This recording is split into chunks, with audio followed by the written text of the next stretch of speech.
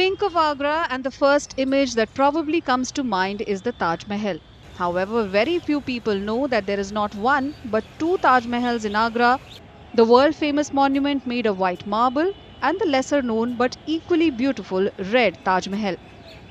This Red Taj Mahal that stands in the Christian cemetery near Bhagwan Talkies is also looked after by the Archaeological Survey of India. ये इमारत आगरा में भगवान talkies के पीछे है और ये ईसाई के संरक्षण में है। इसमें ये आगरे में ईसाइयों का सबसे पुराना कब्रिस्तान है। इसमें पहली कब्र 1640 ईस्वी में एक फ्रेंच स्वर्णकार की है। The Red Taj Mahal may be smaller and lesser known, but it has its own place in history. While the White Taj Mahal was built by Shah Jahan in memory of his wife Begum Mumtaz Mahal, the Red Taj Mahal was built by an Englishman.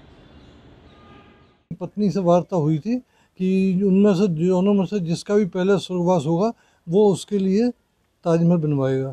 तो जब जान हसीन का किलेदार का देहांत हो गया तो उसकी पत्नी ने बनवाया। ये लाल पत्थर से निर्मित है, बहुत सुंदर है, लेकिन ताजमहल की छोटी अनुकृति दिखाई देता है।